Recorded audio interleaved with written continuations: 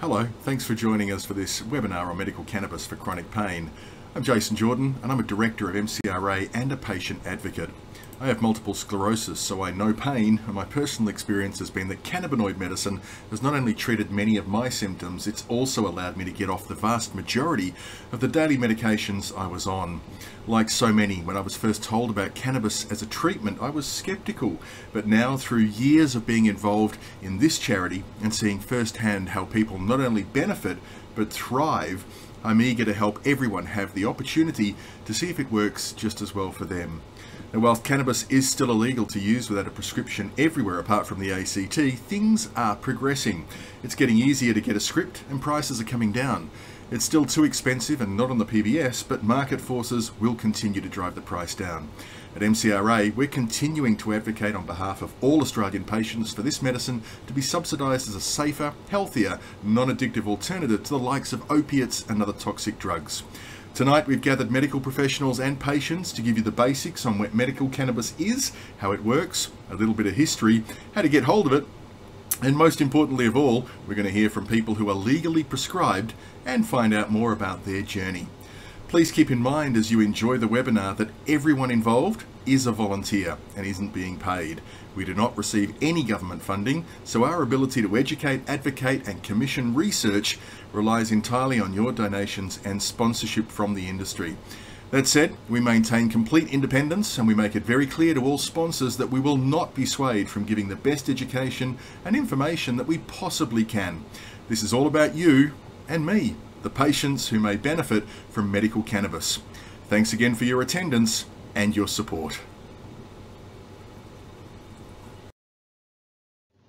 Medical Cannabis Research Australia would like to thank Little Green Pharma and MedLab for sponsoring this webinar. Previously, we had to charge a small fee to fund putting these sorts of events together, but thanks to the generosity of our sponsors, we can invite you free of charge. And that helps us get this important message out to a much wider audience. All right, let's take a look at our panel for this evening. First up, Dr. Gull Herzberg. Now, he's a GP based on the mid-north coast of New South Wales. He's been prescribing medical cannabis since 2017. Gull is a keen collaborator who, in addition to his clinical work, is working to help the right people get the right treatment in the right place at the right time. He has a passion for digital health, is a founding director of the Australian and New Zealand College of Cannabinoid Practitioners, and he's our first presenter for this evening. Dr. Frank Buchanan is a Melbourne-based anaesthetist and interventional pain medicine physician. Frank is actively involved in anaesthetic and pain research, having published in numerous peer-reviewed anaesthetic and pain journals. He's a member of numerous associations, including the Australian Society of Anaesthetists, the Australian Pain Society, the International Association for the Study of Pain, and the International Neuromodulation Society. He has also been previously a research fellow at the anaesthetic department of the Mercy Hospital for Women and at the Alfred Hospital. Sharlene Mavor is a founder and director of Medical Cannabis Research Australia. Sharlene is a medical scientist and has a particular interest in research around cannabinoid medications. Sharlene has attended dozens of international conferences, as well as having presented in virtually every capital city in Australia, as well as in the UK. Her knowledge and passion for this medicine is obvious. Stephen is a medical cannabis patient who suffers from migraines. Now, that's a small word to describe a horrible, disabling condition that can affect vision, hearing, balance, smell, taste, and mental acuity. Migraines can make people unemployable and can even lead to suicide. Stephen is now being treated with medical cannabis and wants to share his story of hope and recovery. Barb Fullerton is the National Education Manager for Little Green Pharma, a seed-to-sale medical cannabis company based in Western Australia. Barb has over 11 years' experience in the pharmaceutical industry in both marketing and sales management roles, with 2 global leaders and across a number of different disease states. Before starting work at Little Green Pharma in 2017, she spent 3 years widening her breadth of knowledge and experience working in technology startups. Barb has a Bachelor of Science degree and also has an MBA, a marketing major, from Curtin Graduate School of Business. Oh, and of course we do have one more guest. It's our very special bonus guest this evening. It's Paul Mavor. He's a registered pharmacist in both Australia and the United Kingdom. Now, his company Health House was granted the first medicinal cannabis import license in Australia. and is currently distributing medicinal cannabis products to eligible patients. Over the last 30 years, he's owned several retail pharmacies and worked both in Australia and the United Kingdom. In the last 3 years, he's focused on researching medicinal cannabis and has been an invited speaker and attendee at many of the world's leading medical cannabis conferences. He's got deep relationships in the medical and patient advocacy sectors, and he is our final guest for this evening. But stick around because he's got a lot to say and he's normally quite entertaining. Paul will also be here for our Q&A panel at the end of this particular webinar. Right, on with the show. Dr. Gull Herzberg is from the Bellingen Healing Centre and specialises in cannabinoids. He's going to tell us all about the system that we have built into our body that actually allows the cannabis to work. Good evening. I'm Dr. Gull Herzberg. I'm going to give a brief presentation in 2 parts about medical cannabis. The first part, we'll discuss whether or not cannabis can help with pain. A brief review of the evidence. And the second part will be how does cannabis affect humans? With some discussion around the endocannabinoid system, phytocannabinoids, and the interaction of the two. So, part 1. Does cannabis help with pain? Is there any evidence? We're going to give a bit of context to the evidence, remembering that absence of evidence is not evidence of absence. So briefly, I had a quick look on PubMed, the published medical literature. Some of you may know it. And in 2020, using the term cancer, there were 234,000 published articles. Alcohol in 2020, 33,000 published articles. Opioid, 10,000 published articles in 2020. And cannabis, 3,000. So that's just the numbers. What type of evidence is there? Remembering not all published articles are actually evidence. So the best evidence there is that we can get is a systematic review of all relevant randomized control trials. After that, it's a meta-analysis of all randomized control trials. And down we go in terms of levels of evidence. Level 7, in terms of filtered evidence, is one properly designed randomized control trial. So very important to note that randomization helps a lot, gives a higher level of evidence than those when the subject selection is not random. And similarly, controlled studies, in other words, where there's a control group and a study group that gets active treatment, those type of studies provide a higher level of evidence than those that don't have that, hence randomized controlled trials. There isn't no absence of evidence. There's a lot of evidence for the use of cannabis in pain. In fact, searching PubMed up until just the other day, in fact, there were 79 systematic reviews, 30 meta-analyses, 54 randomized controlled clinical trials, and overall 1,851 publications looking at the search terms cannabis and pain. So if we look particularly at the 79 systematic reviews to see what sort of evidence there is. Well, the studies that were looked at utilized a range of modes of administration of cannabis: oral administration as oils and capsules, inhaled, and topical cannabis. And what sort of cannabis did they use? Well, mostly they just looked at cannabis. Some studies looked at THC in different concentrations. Some studies looked at CBD, also in different concentrations. And some studies looked at different ratios of THC to CBD.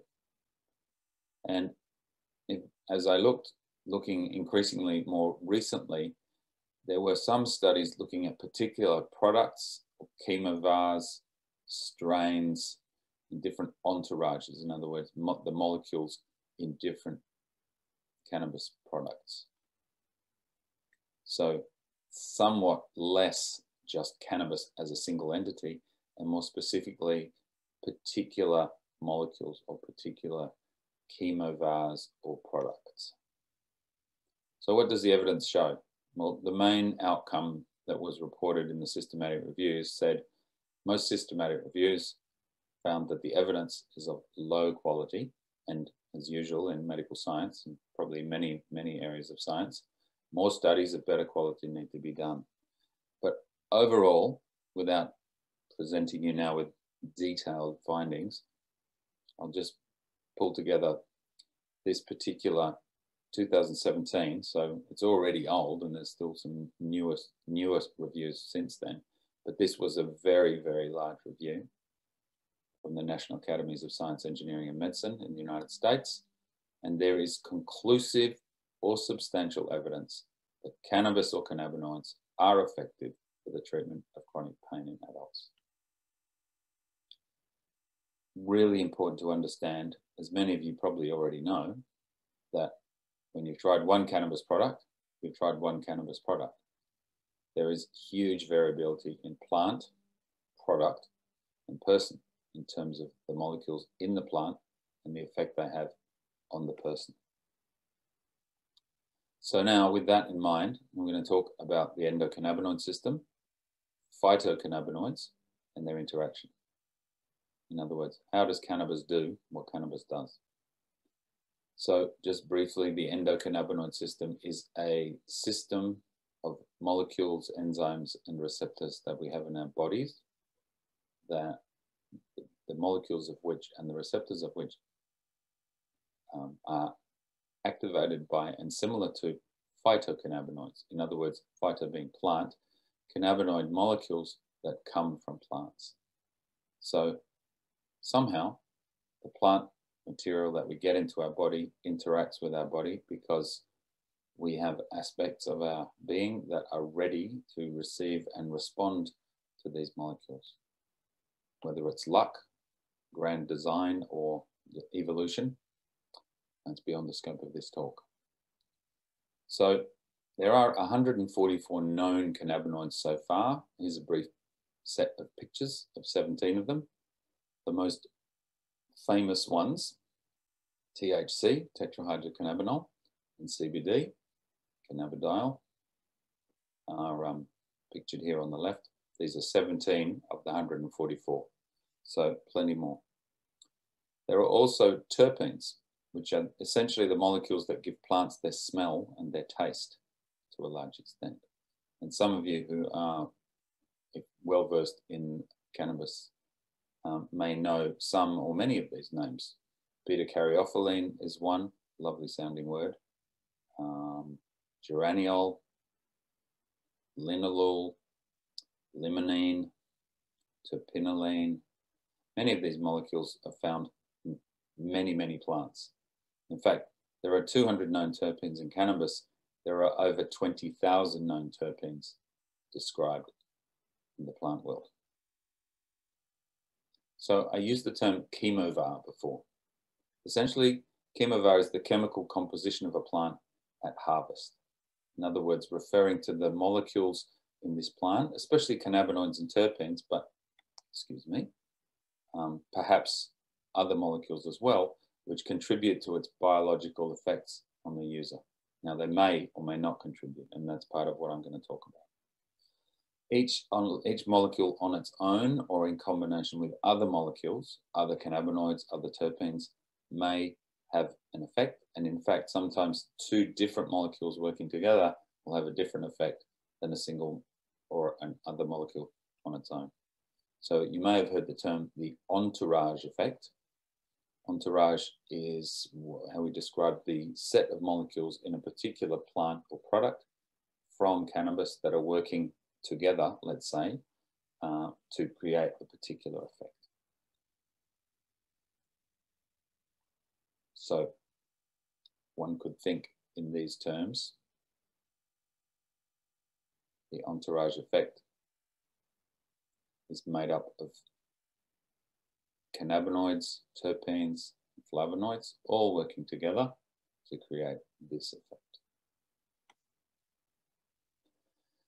The endocannabinoid system within our body we have the molecules that look like cannabinoids that are found in plants to some extent. They certainly bind to and activate receptors, CB1 and CB2 receptors, that cause effects in cells. And the two most studied and well-known endocannabinoids are anandamide, otherwise known as AEA, and 2-AG. As well as the endocannabinoids themselves, the endocannabinoid system is also made up of receptors. CB1 and CB2 are the most well-known, but there are other receptors as well, increasingly being found and their activity being studied. And then there are enzymes of the endocannabinoid system, which may be triggered to produce endocannabinoids, to degrade endocannabinoids, to cause receptors to be made or possibly degraded. So it's a combination of the molecules themselves, the receptors and the enzymes that in total makes up the endocannabinoid system.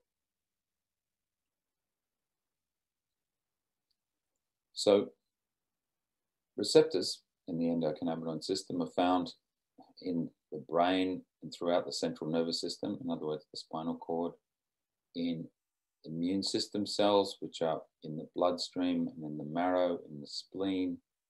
There are TRPV1 receptors, interesting spelling mistake, that are found also in the liver, kidney, stomach. TRPV2 receptors, GPR18s, a range of receptors throughout the body, each of which respond differently to different cannabinoids. So cannabis and phytocannabinoids, which are the molecules that come from the outside, they can bind to, and they do bind to receptors in the body. Now, these different receptor types are bound to by various different cannabinoid molecules.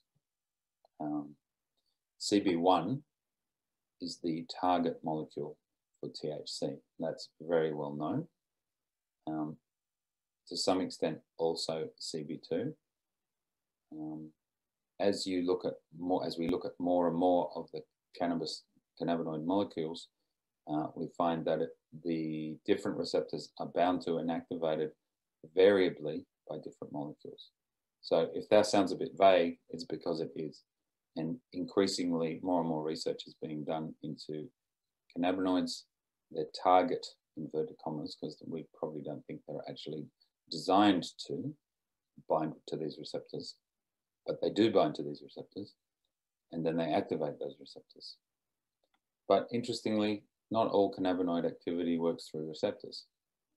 CBD, for example, and point 3 on this slide discusses that, has been identified to act on more than 65 different molecular targets, not necessarily receptors. A cannabinoid can bind to a receptor and activate it, for example, what THC does or AEA does to CB1 receptors. CBD can bind to and activate a serotonin receptor, known as a 5-HT1A receptor.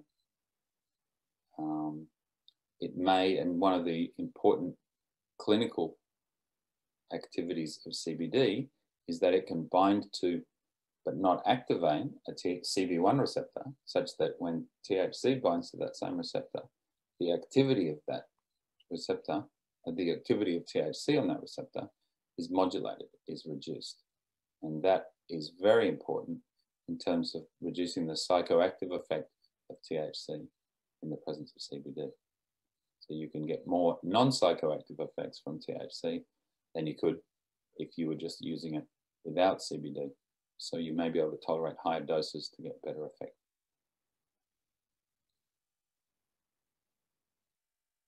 Clearly, every cell type that is affected by a cannabinoid terpene entourage is going to have a different effect. A nerve cell is going to respond differently to a cell in the gut, to a blood cell. But essentially, what it could do by changing its activity, generally in a cell, may make more or less molecules occur.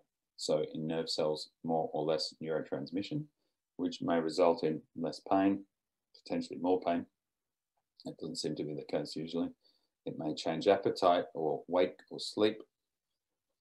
Then another activity that could occur as molecules are bound to and affect cells is intercellular signaling. So certain cells talk to each other all the time through hormones, cytokines. And so as cannabinoids and terpenes bind to different cells, they may change the way those cells signal other cells.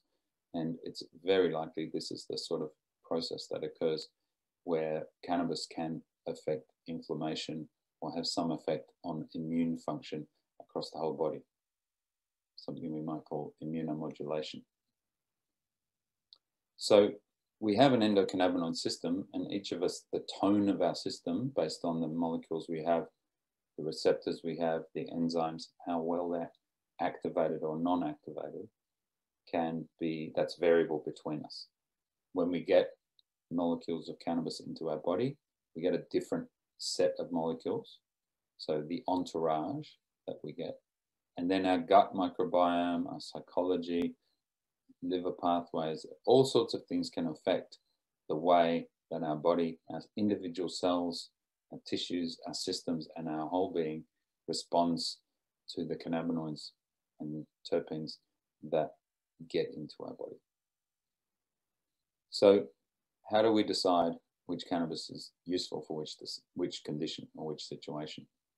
So as a cannabis clinician, that's a constant question for me. What's the best one for you? And I won't go into that now, but just to let you know that the research, published research, gives some information and certainly confidence to use cannabis generally and to try to work out which products, which entourages may be most helpful for a particular person in a particular situation.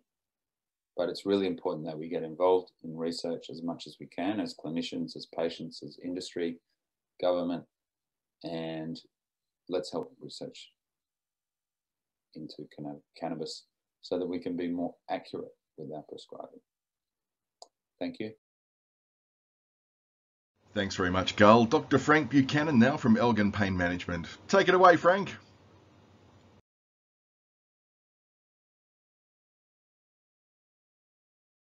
Hello everyone, I'd like to thank Sharlene and Medicinal Cannabis Australia for inviting me to speak about medicinal cannabis and its use in chronic pain.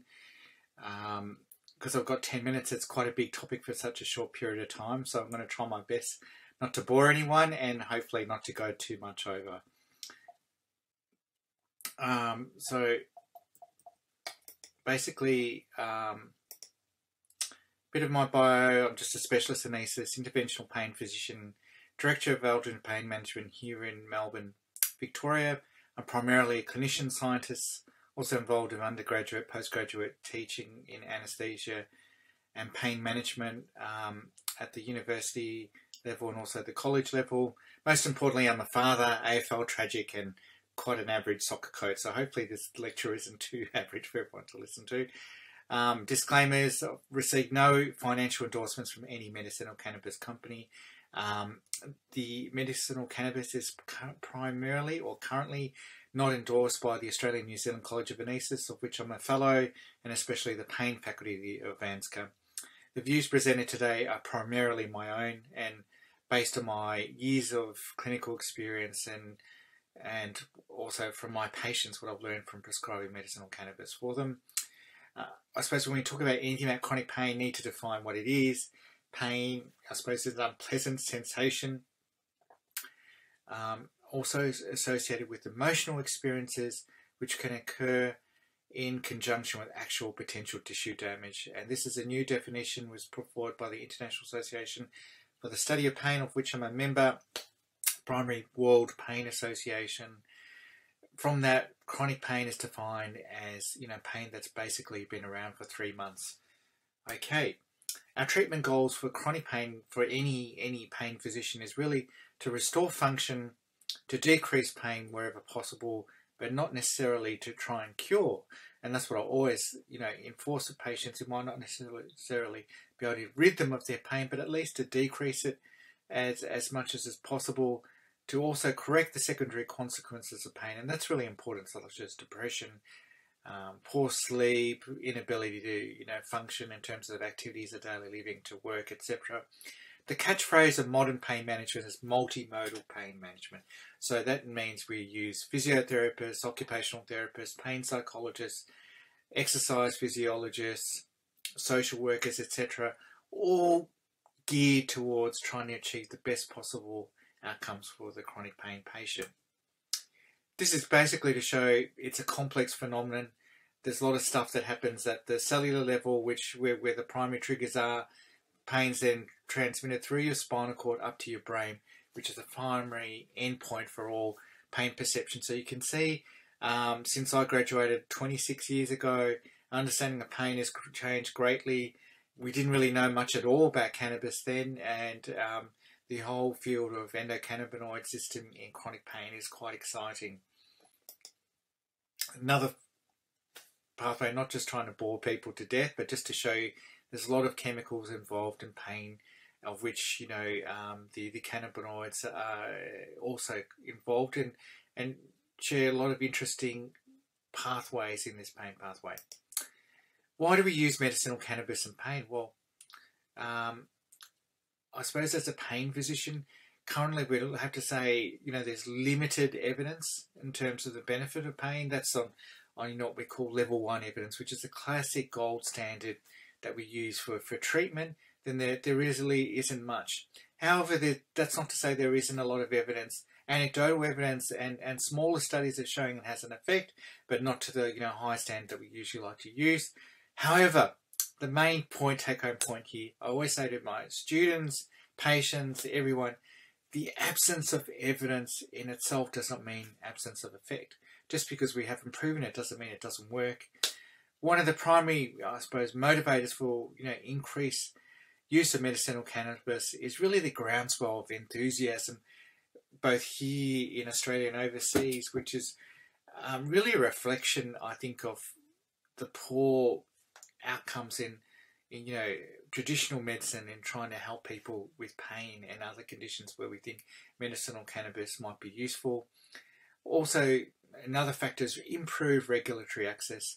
The fact that the TGA has regulated and allowed us to prescribe it has also improved the use, or allowed the increased use of medicinal cannabis.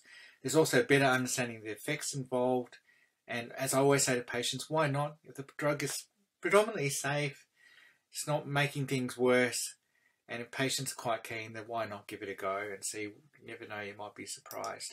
In terms of definition, we say medicinal cannabis, people think about smoking weed, but basically refer to medicinal cannabis as any cannabis or cannabis product which is prescribed to relieve a medical condition. The three main forms are obviously the unregulated and the illicit stuff that people get, then local dealers in cannabis or on the internet. There's the controlled and standardized herbal cannabis, which you can get, which you inhale, and then there's obviously the pharmaceutical extracts from the cannabis plant sativa, which is then medically prescribed, but we're not going to spend too much about that. Basically, my criteria is if the patient's keen, they've tried a lot of other things, then that's usually one of my criteria for using it, as long as it doesn't make things worse. There's no contraindications. When I say age, I mean too young, less than 18, history of psychosis or psychotic illness, cardiac disease. Here, this is more a relative contraindication. As long as your tick is not too bad, because of some of the effects of the cannabis, then I'm happy, and as long as the patient's not pregnant. Once again, I say as long as it's not the first choice treatment, I don't think we're at that stage where it's the primary treatment choice for chronic pain. Patient has to agree to sign the consent, aware of the get-out clause. We try for at least 12 weeks. Where are the costs? Unfortunately, one of the biggest drawbacks of cannabis is it's quite expensive. So I'm always making sure people are aware of the costs, and also aware of their legal obligations, depending which state you are. Currently in the state of Victoria, if you have THC in your system, even if medically prescribed, then that's against the law. So patients are aware of that, and I also don't like them to take any illicit drugs. Now there's a few types, all containing the different compounds, which have previously been said in another lecture. CBD, THC. Of this, probably the most evidence is really with the combined THC-CBD product, and that's what I'll probably talk about, with my case studies anyway. and I think that's going to be the most effective from a pain relieving point of view. Limited evidence with the CBD in terms of chronic pain. However, it's usually quite preferred by a lot of patients as a starting medication because especially if driving's an issue. THC may show some benefits from nerve type of pain, the sharp burning pain that people get, but side effects are always a big issue with it. Everyone who gets prescribed cannabis in my practice, they all undertake a survey. It gives us, it's also, it's confidential, but it gives us really important clinical and research data. It's not a drug that's been done through, we're learning as we're prescribing, and so is the TGA to a certain degree. Half of all my patients that have been prescribed it, I've got over 100, are still using at greater than 12 weeks, which I think is quite good. The main reason is that there might not be such big improvements on the pain on our data, but they feel better, and you can't quantitate this. They feel so much better, doc, on taking it. Their anxiety is so much better, their sleep so much better, but most importantly, their activities of daily living, their family think that they're doing much more, and that's the most important thing. I've got 2 cases just trying to demonstrate the effects of cannabis. First one, common scenario that I see, women in their late 60s, long history of fibromyalgia. So this is a generalized pain disorder. They're quite sore muscular-wise throughout the body. Usually associated with poor sleep, poor mood, poor activities of daily living. She has quite a few things. So the main reason she came and saw me was escalating opioid use. GP referred her to see what we can do. Usually my go-to in this situation is give everyone a go. Ketamine, it's a great drug. Unfortunately, you've got to give it either intravenously, subcutaneously.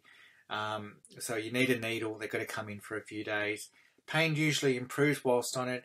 Some patients, it can be short-lived once the infusion stops. Others do really well for a few months, but unfortunately she was the one that didn't do so well in terms once we stopped the infusion. So I said, why don't we try CBD, give that a go. She was quite keen. Usual adage is start low, go slow. Interestingly, so we used the CBD only because she was quite keen to drive. First few weeks is, the low dose. When we followed her up, pain really didn't improve much. However, she said she was sleeping better and less anxious. After a few weeks, we got her up to about 2 mils morning and night of the 50 milligrams. Changed it to a higher concentration, so less volume, so it lasts longer.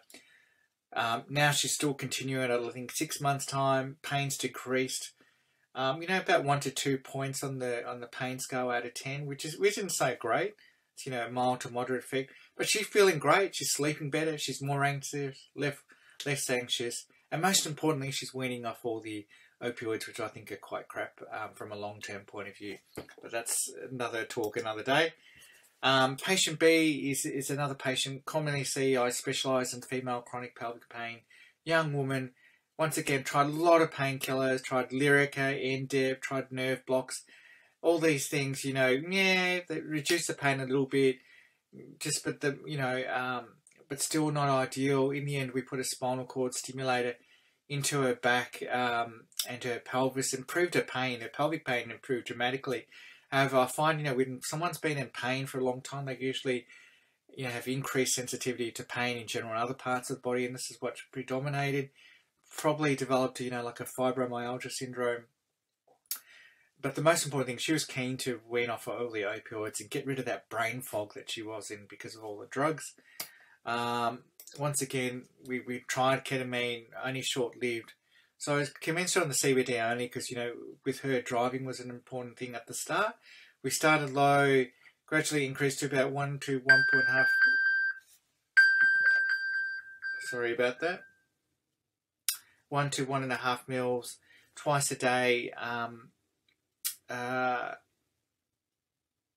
had just a mild analgesic effect.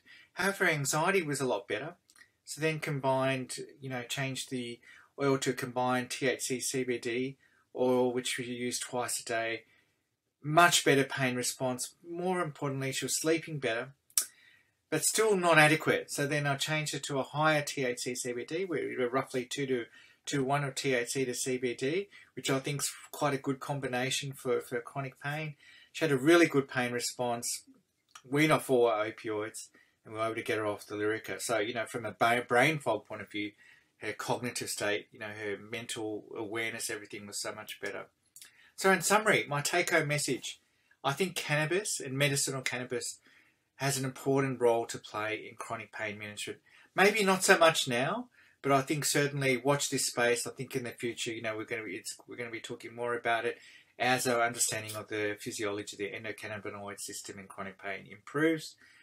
The role and extent of its use in chronic pain still remains to be determined. I think it's the combined THC CBD oil is the most useful for nerve pain that hasn't responded to any other treatments. I think there's a role for it. Most important thing, I think its main use now is to help reduce opioids, but also help people feel better. And hey, that's one of our most important goals as a pain physician. I think the field is ever evolving. Watch this space, and most importantly, always seek advice from your doctor. Tell them, I think if you're thinking about it, then always raise it, and you never know, you might be surprised, and you might be, you might have a medico that's also quite keen on it as well. Okay, thank you, and thanks for all your patience. Hopefully I didn't get too many people asleep.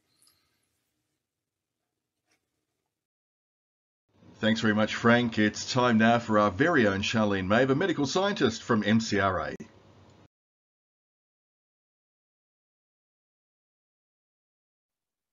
Hi everybody, my name is Sharlene Mavor. I'm a medical scientist and also Managing Director of Medical Cannabis Research Australia. I'm going to speak to you very briefly for 5 minutes about clinical trials around chronic pain using medicinal cannabis.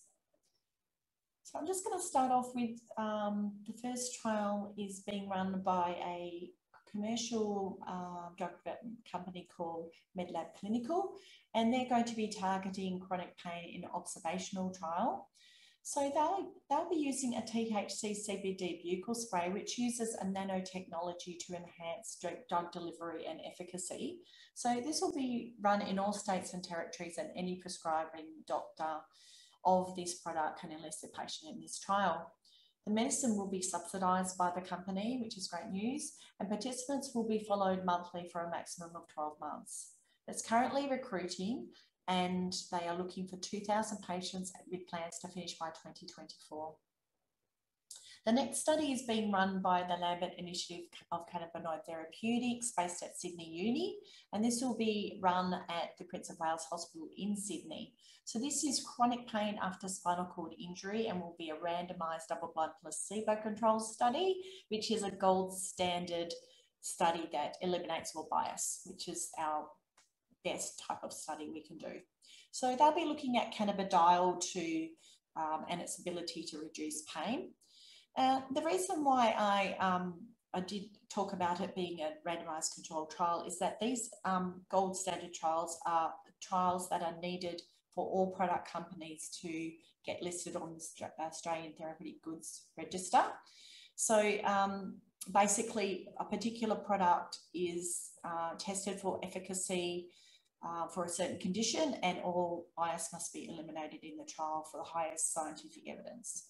So once a product is listed on this ARTG, the Australian Therapeutic Goods Register, then it can be considered for the Pharmaceutical Benefits Scheme, which of course is of great benefit to all of us because it's going to be a lot cheaper.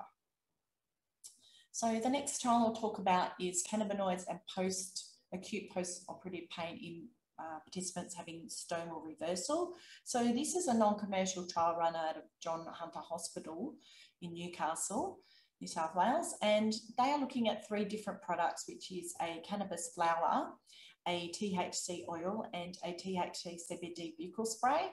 And this is ongoing at the moment, and they're looking for 18 participants. So quite a small pilot study, but they're actually looking to test if medicinal cannabis not so much is an effective pain management, but rather if it's safely administered and tolerated by patients in hospital having this type of surgery.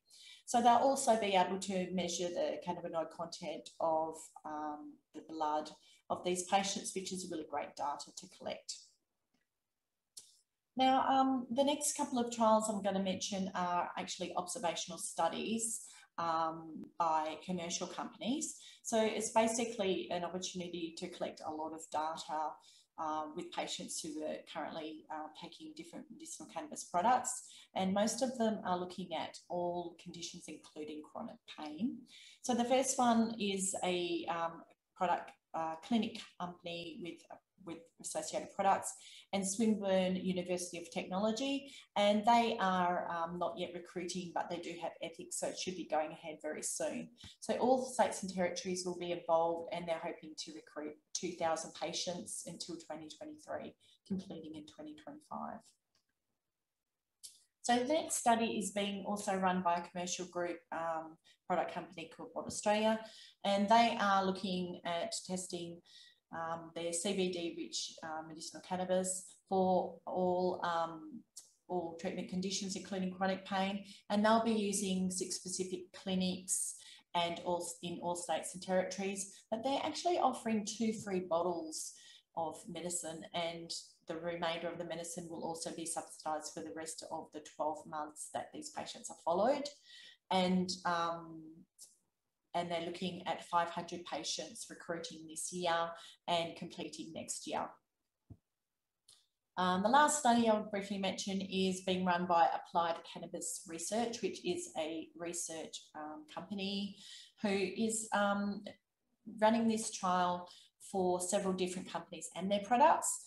And that will be run in all states and territories, and they're looking at 20,000 patients to recruit until 2023 and completing in 2024. And once again, looking at all conditions, which will include chronic pain as well. Thanks so much for your attention. I hope you enjoyed it. If you do want to contact me, please contact me on my email and also on social media, as I'm active in all of those. Enjoy the rest of the day. Thank you, Sharlene. Stephen uses cannabis to treat migraines.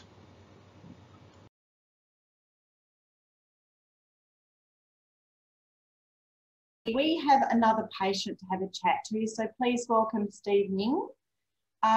He has got a personal experience to describe to you regarding medicinal cannabis and migraines. So, Steve, welcome. Tell us a bit about your history with migraines, your pain levels, and how you've managed your pain previously to medicinal cannabis. So I started getting migraines when I was about 16. All of a sudden, I got tests done, saw a doctor that didn't sort of know what was going on. I personally suspect it was due to high caffeine intake. And when I was younger, they didn't give me anything for my first experience of having a migraine. So I see like the aura and I get really bad pains in my head. Basically, you have to sleep it off essentially, and you lose 1 to 2 days. I ended up experiencing this a number of times over the years, generally about half a dozen times a year, like really badly. Started taking it more seriously, and the doctors ended up prescribing me Maxalt. I found that it didn't really help that much for like actual pain. It just made me feel really, really tired and out of it.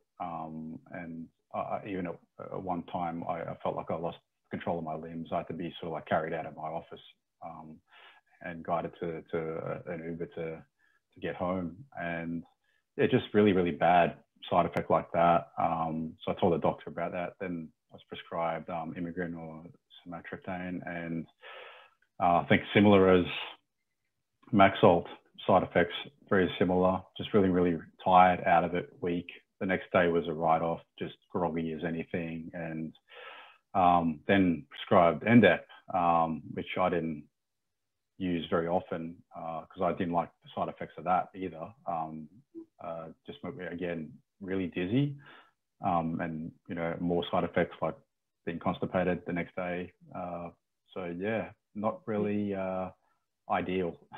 Yeah, and we're hearing that for these medications that are in current use for pain, that there is just so many side effects, and constipation is a really big one. Not fun. No. So I guess how did you come to know about medicinal cannabis, that it could be an option for your pain? Someone introduced me to it. They suggested it to me, which I I like to think I was a bit silly because I admin a cannabis community group, and yeah, I thought, okay, well, I'll go see a doctor. I saw a doctor at Hemp Expo, and yeah, just to see if it was in approved condition, and it was.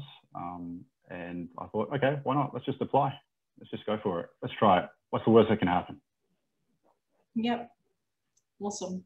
I was probably one of the expos that I was working at too. Yeah, probably. Yeah. There's often 2 or 3 clinics there. So, yeah. Yeah, a great source of information, that's for sure. So, so you found a doctor to agree. Was that difficult? And getting the prescription approved, did that take a while? Good question. It was quite a straightforward process. Like I've gone through a few different clinics now. They've all been really easy to deal with. My own GP is quite supportive of what I do in my life. She was reluctant to like put in the application herself to the TGA, unfamiliar with the process, and I think she was happy to write the referral and the health summary. And my first prescription took, I think, like 4 days by the TGA to get approved, and that was like about 18 months, 2 years ago. I just recently had another one put through for a different type of flower, and it took like 2 days, 48 hours. Process is easy as. Cost-wise, very reasonable in comparison to, say, going to like a specialist or urologist or something like that. Thought, you know, worth the cost. Very easy process. Yeah, definitely. And especially if you can come off a lot of other medications. So what are you currently using now, and how's it helping your pain, Steve? So I use a CBD oil during the day. I was advised to titrate up, like to start low and go slow with that, just to see what the benefits would be. And I thought, okay, I'll do that. I find it helps like with general well-being, and it probably just keeps anxiousness at bay and stress lower, and helps keep those migraines away. When I do have a migraine, I have a high THC flower that I vape, and a high THC oil that I take a couple of drops of, and that I have no side effects from that. I bounce back the next day, like pretty much straight away. I don't think there's, like, you know, in comparison to the other meds that I was on, it puts me in a better state of mind. Yeah, and it's just, yeah, just overall more positive. I can deal with the situation a lot better from a mental sort of like point of view. I'm not anxious. I know I'm going to bounce back the next day and be right as rain. And, Definitely. you know, I 100% believe in it and recommend it. Yeah, that's fantastic news. And do you think you've noticed some other beneficial effects? Like, has your sleep been better, or you found some other positive effects? Definitely. You know, occasionally I take the high THC oil, like if I'm in a stressful situation, I want to get a better night's rest. Definitely helps with sleep. During the migraine as well, like the combination of the THC oil and the flower works brilliantly. You know, I have a more restful sort of recovery period. And just overall well-being, I think, is there's nothing but positives. I don't feel any negatives at all, like no constipation, no extra anxiety, no sort of, I guess you could say, like grogginess or drowsiness as such. I feel actually, oddly enough, despite, I guess, you know, stereotypical sort of like comments and things, like, you know, it's not, I don't feel groggy. I feel pretty good. That's fantastic, Steve. I'm so glad that you've had really positive results. And thank you so much for sharing your story with us. We're going to have to leave it there. Yeah, no worries. But we will be inviting you back a little bit later for the Q&A. So I'm sure there'll be loads of questions for you from our attendees. Thanks very much, Steve. Thank you very much, Sharlene, and happy to share my experience. The whole process of seed to sale is fascinating. Here's Barb Fullerton to tell us a bit more.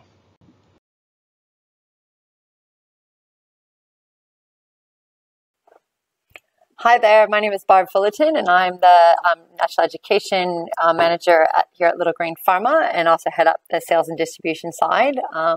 here in Australia and wanted to talk to you about the Australian cannabis industry from seed to sale or to patient. And for those of you who haven't heard of Little Green Pharma, we're Australia's first grower and producer of medicinal cannabis here in Australia, and we're based in WA. So I will get started. So I guess it's important to understand how many patients are actually accessing medicinal cannabis. And there's data that gets published every month by the TGA. And this is through a specific pathway called the Special Access Scheme B pathway. And as of the end of January, there were, and as of today, really, because I've added a few based on February, there's been around 93,000 patients or applications made and approved for medicinal cannabis. And there's an important distinction.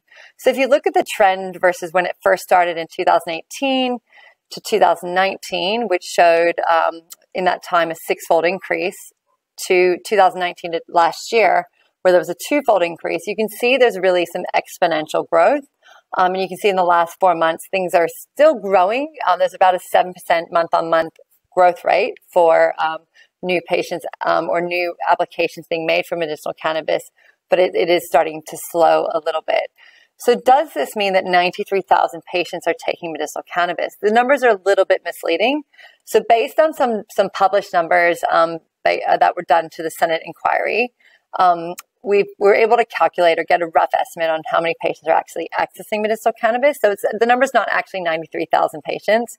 It's more like around 60,000 patients that have accessed medicinal cannabis, and probably around 30,000 are taking it today. So just to give you an idea of the size of the market and how many people are taking it. But the good thing is more and more people are taking it or being able to access it every day as more doctors get educated. So what is medicinal cannabis being used to treat? And again, these numbers were indicative at the end of 2019, but the percentages are still the same. So even though those numbers have grown exponentially. So a large proportion of patients are accessing it for chronic pain. And that consists of a lot of areas, which includes neuropathic pain, other things like fibromyalgia and migraines. A smaller proportion, but still significant, are accessing it for cancer-related symptoms. So that's about 11%. And then goes down from there in terms of psychological conditions. So anxiety and post-traumatic stress disorder are commonly treated with medicinal cannabis. And then epilepsy, seizures, the movement disorders, and sleep after that. So there's 130 conditions that have been approved for the use of medicinal cannabis through the Special Access Scheme. So it's also important to touch upon illicit access to medical cannabis, or what we call the green market. And this is Ian McGregor, who heads up the Lambert Initiative in Sydney. And he estimated in 2018 that there were around 100,000 Australians using illicit cannabis for medical purposes. And I would estimate that that number is actually much greater today because there's so much airplay around this area. And so one thing I wanted to just chat about in terms of understanding medical versus the illicit or the green market is they're not really the same thing. And I just want you to understand why. So if you look at some studies that have been done in overseas markets where cannabis is accessible, so you look at the US market where cannabis is illegal, in a study that was actually looking at the products that were being sold in that market, and they looked at the label accuracy, so what they said on the label, is that actually what's in the product?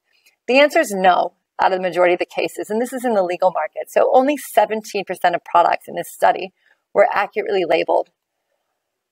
If you look at products that were purchased online, 31% were accurately labeled. So these are really low numbers in a legal market and one that's regulated. Looking at the UK CBD market, this is a little bit worrisome, particularly for there's a lot of patients trying to access it illegally, I know, here in Australia and bringing it in from overseas. So what you need to be aware of is that in the UK study that tested the legal CBD products, only 38% were labeled accurately. So the majority are not labeled accurately. Almost that same number, that same percentage, almost 40%, had less than 50% of what they said was on the label. So what you think you're paying for and what you're getting are two different things. But what's scary is particularly patients that might be working in mines or jobs with zero tolerance. 50 or 45%, almost 50% of those products being sold had measurable levels of THC. So that's a real danger that you're putting yourself in if you think that you're purchasing just a CBD product. They're not going through the same testing or regulations as you would if you were getting a product prescribed by a doctor. The other thing to be aware of is the presence of pesticides and heavy metals. Cannabis is highly, highly absorbent. It's used in Chernobyl to remove radiation from the soil, and pesticides can stay in a cannabis plant after it's gone to seed after 3 generations. So again, something to be aware of in terms of patients that may be immunocompromised or something like that. Quickly, this is a study that was called the Pelican Study. It was published in 2018, looking at parents in Australia sourcing illicit CBD for their children with uncontrolled epilepsy. Of the 51 samples tested, 38 out of 51 were rated as effective. 24 of those samples had no CBD at all. So these patients were giving their children products with 0 CBD. And 13 out of the non-effective had no CBD. Almost all of them had THC. So parents wanting to avoid giving their children with epilepsy THC, almost all of them had THC. And only 2 out of the 51 products were CBD only. And there was an inaccurately labeled percentage of 98%. So that's the danger, particularly parents with young kids that you would take if you're looking at accessing it illicitly. So just buyer beware. In terms of the Australian cultivation process, I can take you through our manufacturing and cultivation process. So I'll show you where we're growing. It's right here in that circle. I can't actually tell you because we're regulated by the ODC. So that's a secret that's held tightly. But in the grow facility, we grow all indoor. So we use mother plants or cloning technology. So we get a consistency in product in the chemovars, minor cannabinoids. In that controlled environment, we control everything from the lighting, the humidity, temperature, the water, the nutrient cycle. And we do that so we get a more consistent product in the end, which is better for patients. The average grow cycle can vary depending on the cultivar. So it's between 10 and 14 weeks. The harvest for us, the first time we harvested, once we did our expansion, the plants in that grew. It took 2 days, 10 people. I think we were being very careful, but that's a picture of what that process looks like. So it's all done in a very controlled environment. The drying of the plants takes about 2 weeks, and in that we're really testing for the humidity and the moisture content. So this is the product being tested for moisture here. Once it's dried, we get it sent off for our first test. That's TGO93, and that's testing for heavy metals, bacteria, pesticides, all the things that you don't want but could be found in the illicit product. Once we get that test back, we're then able to extract the resin. So there's 2 common ways to extract, CO2 extraction and ethanol. Once that product is extracted, that's when we send it off for the second test. In that test, we're looking at the THC and CBD content. So then we can blend with a high THC strain with a high CBD strain to get the different ratios of product we bring to market. And this is what the resin looks like. It's like a thick honey-colored resin is the end product. The manufacturing is, so we're taking the trichomes from that flower. We're then extracting that resin. We simply add MCT oil, which is quite a stable oil, and then put it in the bottle. We then send it off for its third test, or the final product testing. And in that, we're looking at the THC and the CBD content. And we want it to be plus or minus 10% of what's on the label. If we've confirmed that with testing, we're able to then send that product off to our distribution network. And we send off a TGA declaration to the TGA saying that that product's fit for sale. So that's a summary of the manufacturing process. So how do you access it as a patient? So glad you asked. So there's a lot of patient resources on littlegreenpharma.com. There's actually an Am I Eligible quiz, and this will tell you whether you're likely to be able to access medicinal cannabis. If you are eligible, you've then got a few different options. You can discuss it with your doctor. And again, we have a patient resource which helps you have that discussion with your doctor. You can also reach out to companies like Little Green Pharma, and we can get in touch with your doctor and give them the information they need to help them make an informed decision and also help them with the process of applying for medicinal cannabis. There's also clinical trials, so encourage patients of you interested in being part of a trial to look up the Quest Initiative. As part of that, that's a study that's being run by the University of Sydney that has subsidized medication for up to 12 months. As part of that, they're collecting quality of life data. It's the world's largest quality of life study being run out of University of Sydney's Quality of Life office. So that's a great way to access it. And in that, you can get your own doctor to enroll you into Quest, or you can go with a Quest approved doctor. The third way is through Find a Doctor on Green Choices. That's greenchoices.com.au. And you can find a doctor that's comfortable discussing medicinal cannabis with you as a treatment option. So those are the three things you can do as a patient if you are deemed eligible or think you might be eligible. If there's any doctors or pharmacists, there's a resource, the LGP Medical Portal, which also has some great resources, including education and application support and videos you can watch. Happy to have any questions. If you want to contact me, here's my name, our phone number, and best email. And always happy to assist in any way we can. Thanks, and look forward to chatting with you on the panel. Brent has had some fantastic results from medical cannabis. Here's Sharlene to interview Brent.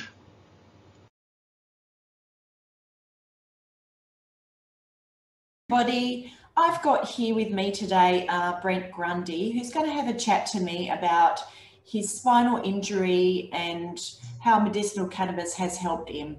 So welcome, Brent. Thank you for having me. Brent, tell us about your injury and what medication you had tried before medicinal cannabis. I've got 2 bulge discs in the lower back, L5, S1. So in the past, I've tried Lyrica, Tarjan, Endone, and Patadine Fort. I was on, I think, the Endone and the Patadine Fort for like 16 months until I got onto the oils.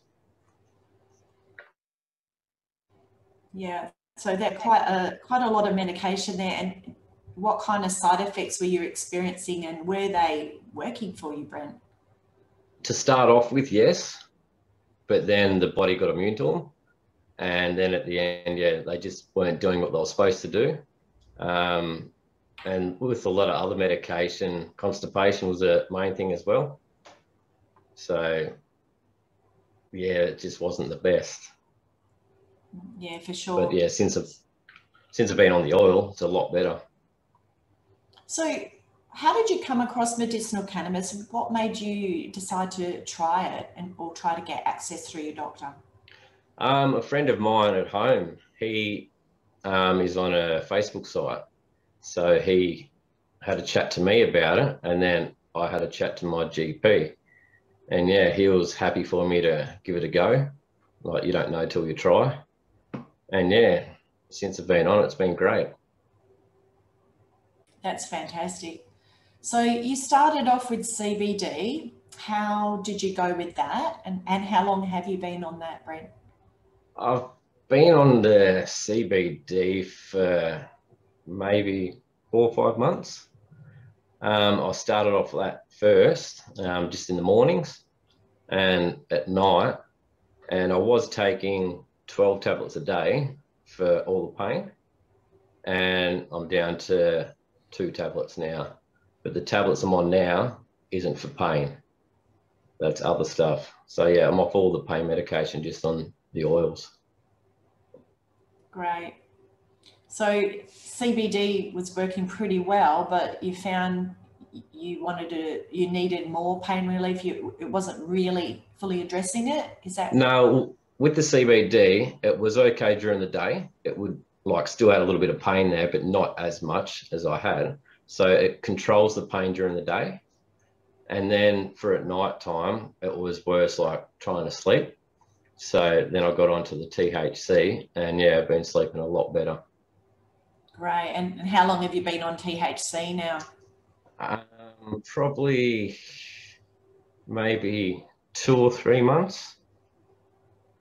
Yeah. And yeah, both of them together, they're great. Yeah. So did you have much trouble talking to your doctor about it? Was he on board, and did he know much about medicinal cannabis? No, he didn't know much about it either. So both of us were in the same spot. So yeah, it was just word of mouth and research. And yeah, he was quite happy for me to go down that track. And I've seen him since I've been on both of the oils. And yeah, he's happy as well. he's got other patients talking about the oils to him with their chronic pain. Oh, that's great. So you've kind of converted your doctor, and and the fact that he's looking at this for some of his other patients is fantastic. Yeah, and even like the local news over here done a story on me about being on the oils and the chronic pain and elective surgery. So yeah, it's just gone everywhere. That's fantastic. Did you find you needed to adjust your doses much and go through a kind of titration period? Yeah, well, first off, when I got on the CBD, I had to wean off all my medication, my tablets, which that wasn't a fun process. The body didn't like it. And then with the oil, I just had to just work out what dosage was best for me. Like just play around with it a little bit, which I've done. And yeah, with the CBD of a night, I take a mil of it now, and then 2.5 in the morning. Yeah. Okay. So when are you scheduled to have your surgery, Brent? I've got to go back and see the surgeon on the 15th because there was a bit of a muck around last time I went down there. The discs had bulged worse. One had bulged from the side now, so they've got to go in through the side. So fingers crossed, I've got to see the director of neurosurgery, and hopefully he has a surgery date for me. Because yeah, I've been off work for this year will be 2 years in August, and yeah, it's just from wear and tear, not even a workplace injury.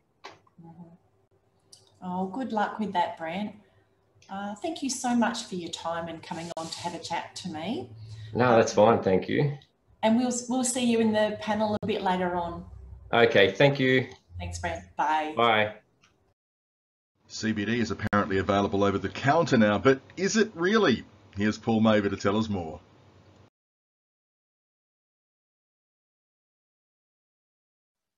Hey everyone, I'm Paul Mavor, one of the pharmacists at Health House, and today I want to clear up some confusion surrounding over-the-counter CBD in Australia, which has been widely reported in the media.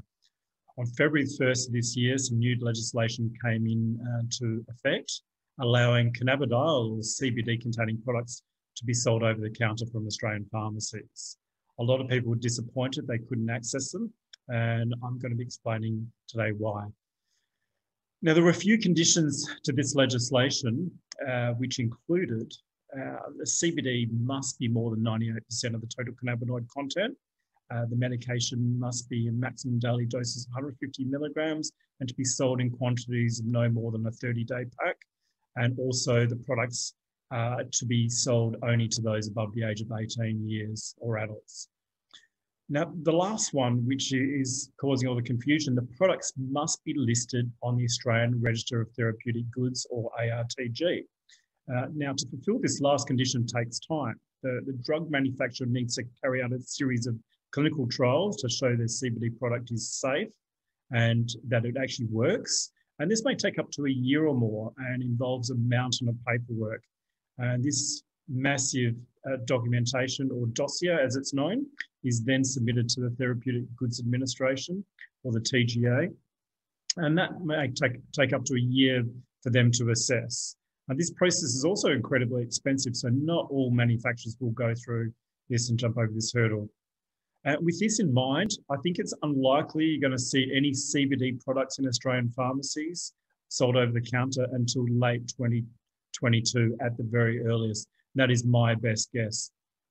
In the meantime, all these products are available on prescription only in Australia under the Special Access Scheme.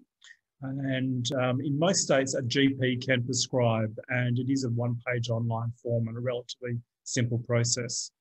If you do have any questions, please feel free to reach out below my contact details, or please add me on social media. Thank you very much. Medical Cannabis Research Australia is a registered Australian not-for-profit charity dedicated to helping patients. We do not receive any government funding, so we do gratefully accept donations.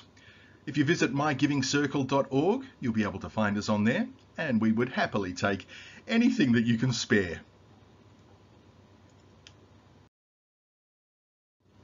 Our panel will now answer your questions. Please use the Q&A function at the bottom of your screen to ask those questions. I'll ask all of our panelists to actually turn on their video now if they possibly could. We've got around about 1,000 webinar viewers at the moment. So hello to everybody who's out there. Thank you so much. It's an international audience as well. So not just Australia. I'd like to say hello to the Philippines because we know we've got people over there viewing as well. Now, for all of our panelists, if I could also ask you, if you do want to answer one of the questions, to actually hit the hand up button so that we can keep this as organized as we possibly can. Just in the meantime, I'm going to pop a quick poll up as well. If anybody would like to vote on this, we just wanted to see what sort of feeling that people had towards medical cannabis and whether or not it would influence the way that they would potentially vote for political parties. And once we've let this run for about a minute or so, we'll actually show everybody the results so that you can all see it and you can all be a part of it. Now, just for our panelists, if you do have your mics on mute at the moment, that's fantastic. Don't forget to unmute them when we actually answer the questions as well. So hello to Sharlene, to Barb, to Paul, to Gull, to Frank, and hopefully we've also got the two boys there as well who both have being treated by medical cannabis at the moment. All right. Now, did anybody want to go first? Has anybody got a particular question that was raised in the Q&A that they would like to actually talk about before we actually start going through the list in particular? Anybody got their hand up? I can't see anybody in particular. I might jump in, if that's all right. Let's have a look with Paul. Okay, go for it, Paul. So a question lots of people asked was pricing. And at the moment, medical cannabis remains a private prescription, but like a lot of things, pricing is coming down over time. It's certainly about 1/3 of what it was when it was first introduced around about 2017. The average medical cannabis patient spends around about $200 per month on medical cannabis. It does vary. Some patients use more, some use less. The good news, as Barb said earlier on, that it is starting to be subsidised by private health funds. There's some patients that are veterans that can access subsidies, as also workers' comp and motor vehicle. So that's good news. CBD going over the counter is going to take a while, but it's also going to drive prices down a lot further. Yeah, that's a very good point. I mean, look, it is expensive. And, you know, as someone that actually is a prescribed patient for medical cannabis, it is one of my concerns that it does cost a lot of money compared to the other medications that I was on, which were on the PBS. Maybe somebody can answer the question in regards to whether or not we're going to see this medication on the PBS anytime soon. Happy to answer that one, Jason. I think a lot of companies are working towards that, but it's also important to understand the process to actually register a drug. So that involves not only time, it usually would take, I mean, typical would take probably around 5 years to bring a drug to market, and that's fairly quick, but also a lot of money. So in terms of the average drug to bring it to market would be hundreds of millions of dollars. Which cannabis companies individually don't necessarily have at their fingertips. So it's just important for people to be aware of that. So Little Green Pharma does have a strategy to bring a product to market, but it's a long-term strategy, not a short-term one. So there are products registered on the Australian Register for Therapeutic Goods. So there's one for multiple sclerosis. There's another one for epilepsy. But neither of those, correct me if I'm wrong, Paul, are available on the PBS. I know Epidiolex applied for PBS subsidy, but again, that's very difficult. You know, of all the drugs that are registered with the ARTG, not very, I mean, there are a lot that are subsidized, but not all of them. So does that effectively, Barb, mean that this is a rich people's medicine? And what are families that have kids with epilepsy that need particularly high dosages? Yeah, look, I mean, the good thing is costs are coming down. I mean, when you look at where things were when we first launched in our first product in 2018, I mean, most of the products were double or triple the price where we came in at. I think like anything, the patients that do benefit find a way. So it is typically about a cup of coffee a day. There are studies that are subsidizing the medications. There are also, you know, companies like ours that have compassionate access programs, things like that. So typically, I think for the patients that do benefit, just do find the funds. So $5 a day, a cup of coffee. I know some people don't have a cup of coffee a day, but typically, if you break it down that way, most people end up being able to afford it. Okay, a question for Sharlene then. Ravani asks, are there interactions with many other medications, and what about the impacts on the liver?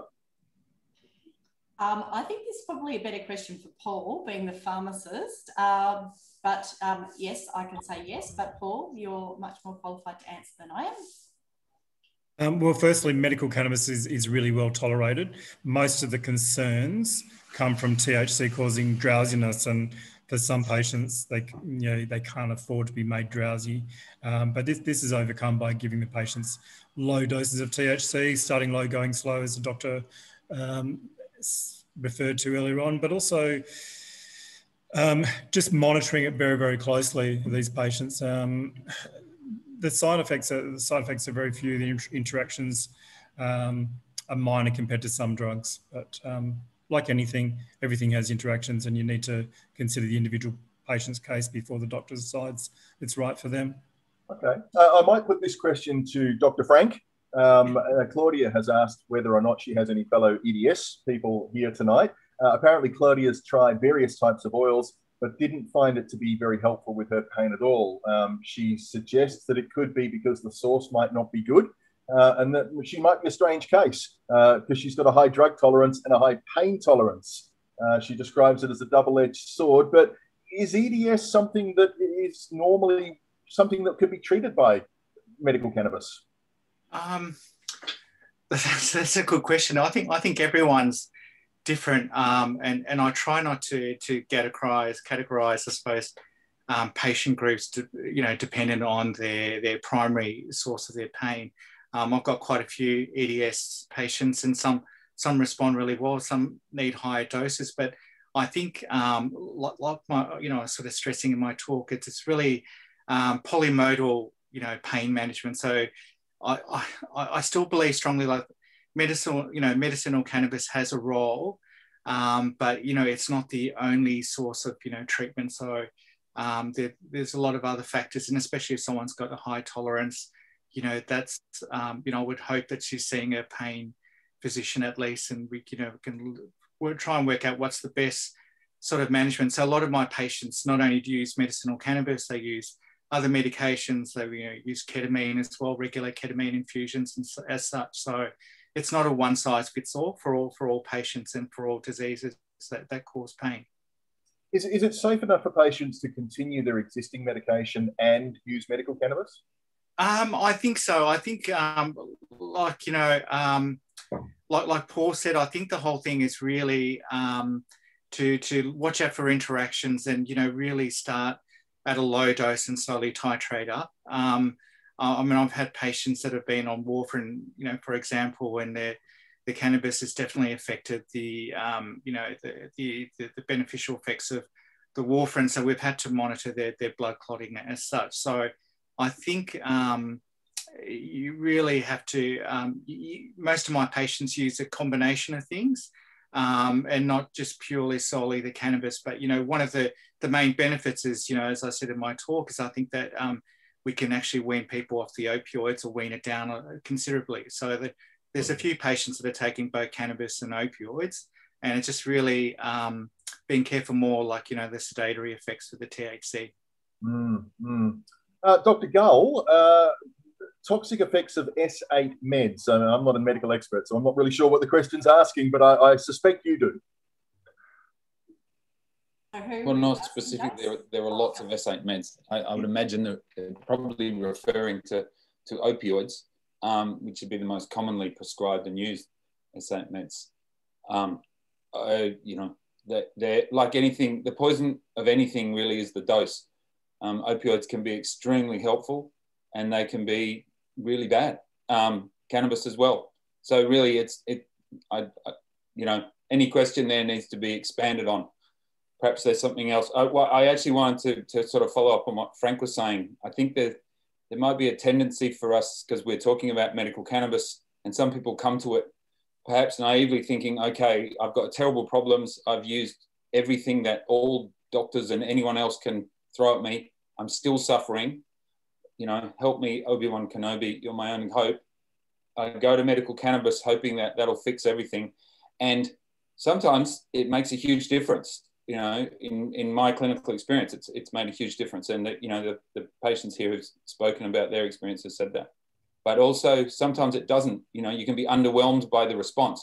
It's important to recognize, you know, when we have expectations, we're more likely to be disappointed, especially if we're starting low and going slow.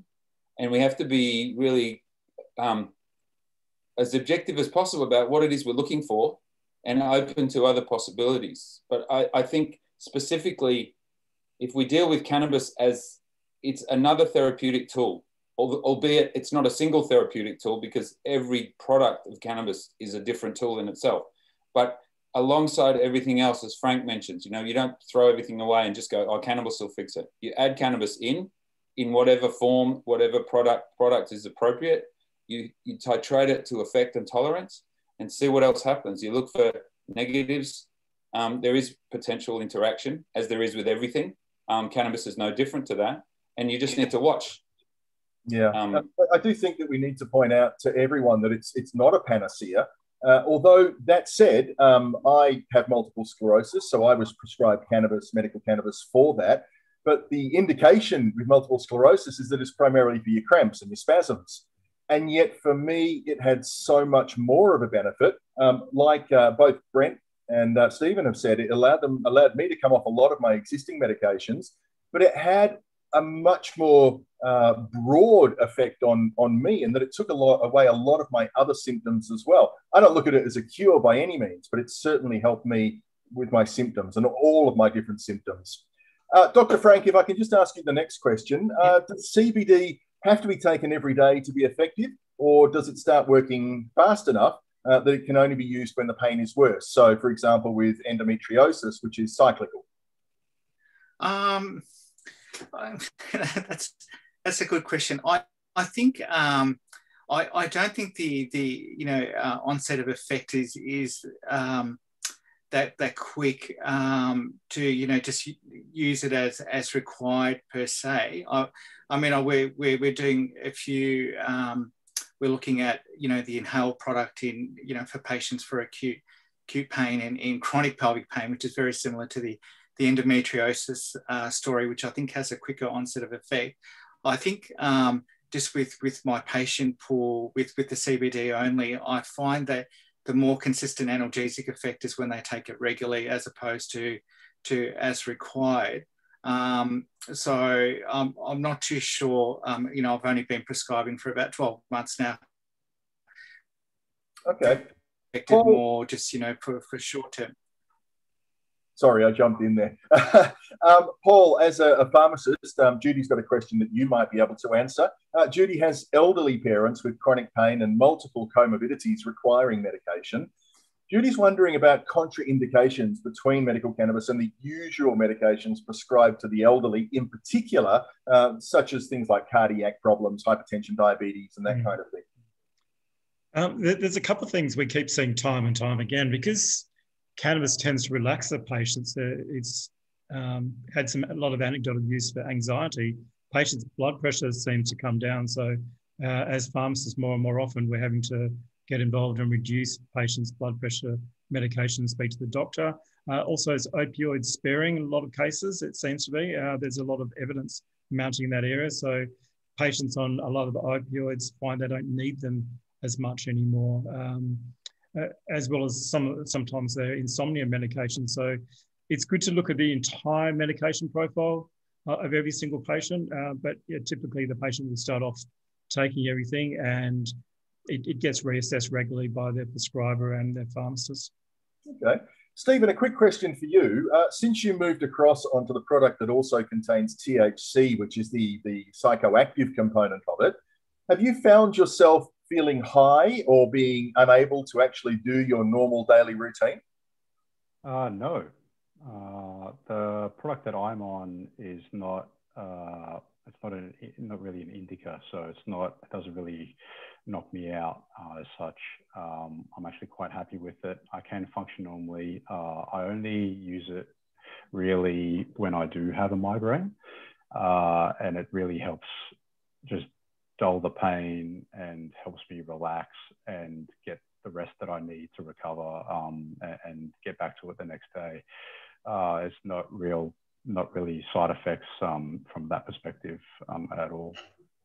So Marina did ask a question. She was asking if CBD alone can help with chronic pain, but for you, you noticed that you did need the addition of the THC for it to be as effective as it is currently being.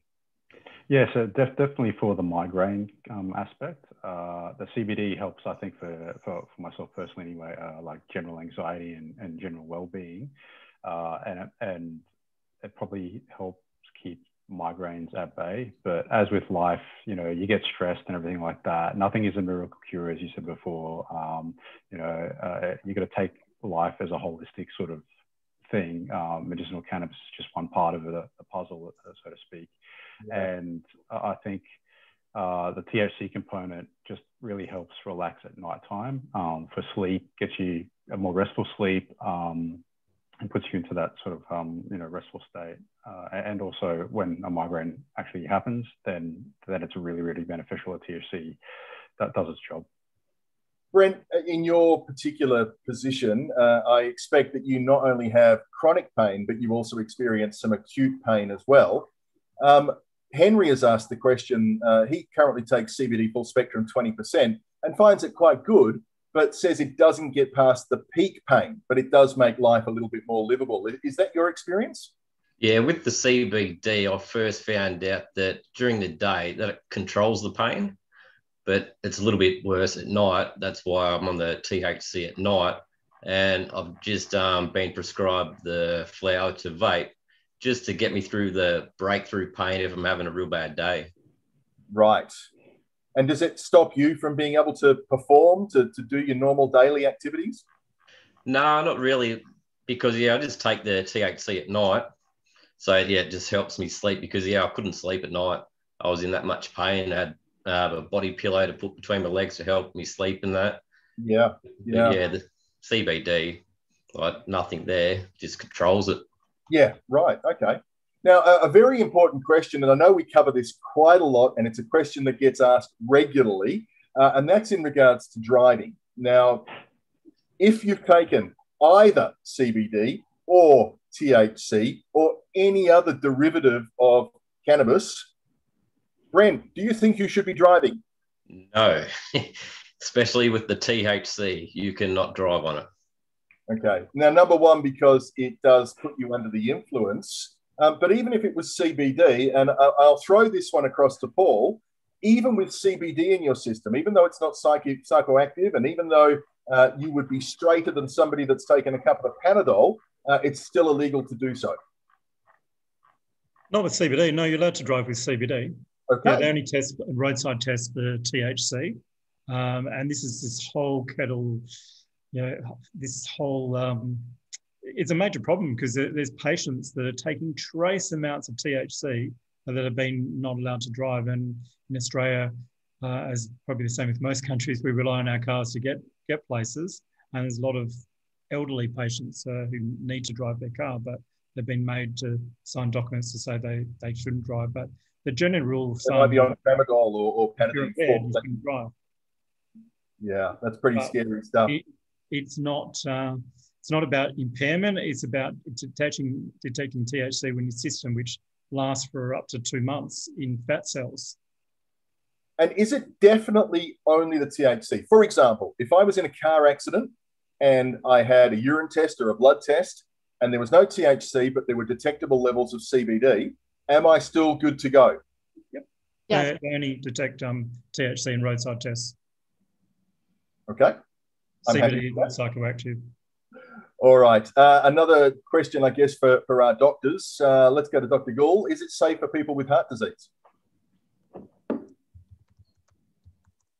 As a general rule, yes. As Frank said, any patient, I'm not exactly sure where that whole general term of cardiac disease as a contraindication for cannabis came from.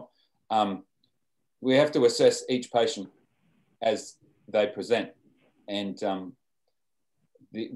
what we're prescribing for them needs to fit their whole clinical picture. So if there's something that is potentially risky for them, possibly because of interactions or because it may exacerbate an underlying condition, that's when we may stop. But in my experience in reading, I don't see any significant contraindications for the prescription of cannabis in cardiac disease, but I welcome any comments from anyone else on that. Sure. And I guess, like anything, speak to your own doctor about that just to make sure that it's actually safe and appropriate for you. Now, here's a very quick question that I feel comfortable answering, even though I'm not a medical professional. I like to call myself a medical unprofessional. It's Danielle. She's got MS, just like me. And apparently Danielle is currently using a CBD isolate, so it doesn't have any of the THC in there. Her symptoms are pain, spasms, and spasticity. And she's asking if she'd benefit from an entourage blend rather than just the isolate. Now, just in my own personal experience, and I'm only speaking for me, I did drop back onto a CBD-only product for a little while, but I found all my symptoms started returning, and quite rapidly as well. The moment I went back onto a 50-50 THC and CBD formula, they all started going away again, and I was back to my usual self. So again, talk to your doctor, but my experience was that I needed to have that entourage effect for it to have all of the various benefits that I've been receiving. Did anybody else want to say anything in regards to that? Yeah, I'll say something. I know myself personally, I've tried CBD isolate products and didn't really feel like it did that much. And just, I know this is for humans, this webinar, but I know for my dog personally, he has epilepsy and he takes CBD oil, and the isolate product didn't really do much at all for his epilepsy, but a full spectrum product works brilliantly. So that's interesting, isn't it, that we're talking about full spectrum products as opposed to isolates or substances that have some kind of synthetic cannabinoids in them. So there maybe there's something to be said about that. We'll have more webinars coming up, and we'll talk about that as well. I think we've got time to take 2 more questions. So let's just have a look here. Sam Spade is asking, is CBD plus THC useful for chronic pain in restless legs sufferers? Dr. Frank. I'm a great believer that the combined product is much better. And I think they're both, act synergistically. So restless legs is one of, I probably don't see as much in my practice as it's more dealt, I suppose, by, probably not the best expert for restless legs.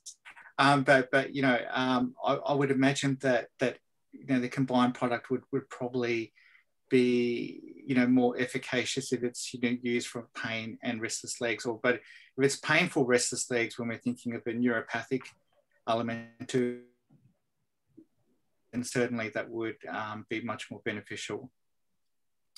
Okay. All right. Well, our last question of the evening is for Barb.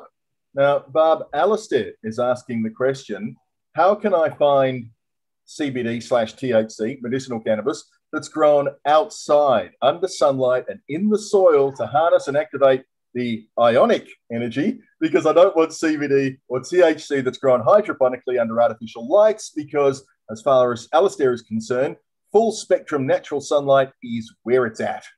Barb. Oh, Barb is on mute, maybe? No, Barb's still on mute. Oh, I'm good. Hello.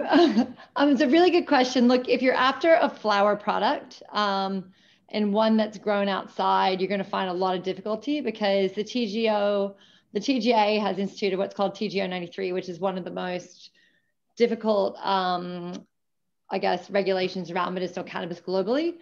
So they're looking for things like pesticides, molds, bacteria, those sorts of things that are really hard to keep in check if you're growing outdoor. So that's difficult, to be honest. If you're looking for flower, if you're looking for oil products, then that's typically the majority of the products on the market are imported from overseas. They're bringing in resins and finished goods from overseas. There is an inquiry that the TGA is doing at the moment into products being brought in because they don't have the same GMP requirements that we do as Australian producers. So that potentially could change. But yeah, any product grown overseas that's an oil should be probably, it's more than likely grown outdoors because it's much more cost effective. No worries. All right. Thank you, Barb. Thank you to everybody. Thank you to all of you for donating your time, because as I said at the beginning of this webinar, everybody here is a volunteer and has donated their time. So thank you very much for your expertise, your patience, and your generosity. Now, before I let you all disappear, I'm just going to show you the results of the poll that we took. Now, the question was, would a political party who has a policy of easing access and subsidising the cost of medical cannabis influence the way you vote, making it clear that MCRA has no affiliation with any political party? Now, we had 82% of the people at this seminar say that it could influence the way they vote. For our panelists here, does that surprise you at all? No. Nope. I think you're preaching to the converted here, Jace. Captive audience. Yeah, absolutely. Captive audience. Thank you, everybody, for voting in that. Look, I'm sorry if we didn't get around to answering your questions. What we can do is if you do email us, info@mcra.org.au, we can pass the questions through to the relevant people to answer them for you. We did have hundreds of questions. We tried to answer the most popular ones. I hope we accomplished something for you here tonight and that you've learned something. To all of our panelists, thank you very much. If I could encourage you now to turn off your video and your audio so that we don't get a look into your private lives. Again, thank you so much for joining us tonight. It's been an absolute pleasure to have you, and everybody else as well who has joined us. Now, don't disappear, because we are just going to pop back to our slides and we... Watch for our upcoming webinars on other conditions that medicinal cannabis may well be beneficial for. From the entire MCRA team, thank you so much, and we'll talk again soon.